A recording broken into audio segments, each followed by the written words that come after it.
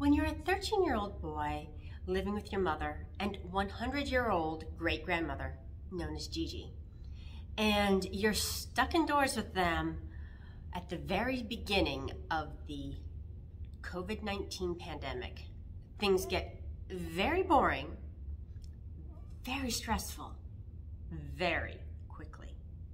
Especially when you don't know when you'll get to see your dad again in person. And especially when your mother decides to take away your Nintendo Switch for something you did. Oops.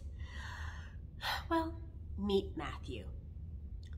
When tasked with helping Gigi go through her boxes as something non-screen related to do, Matthew discovers that this is not the only tough time that Gigi has lived through. And this story is told in 3 voices. And Matthew's pandemic story becomes intertwined with that of 3 cousins, all 3 with very different upbringings, who lived through the Holodomor, which is a horrific famine that killed millions of Ukrainians. That's right, I said millions of Ukrainians in the 1930s.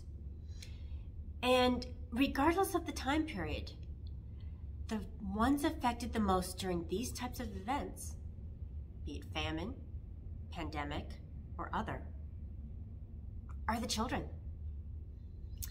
And additionally, Matthew discovers another secret that changes everything that he thought he knew about his family. This is The Lost Year by Katherine Marsh.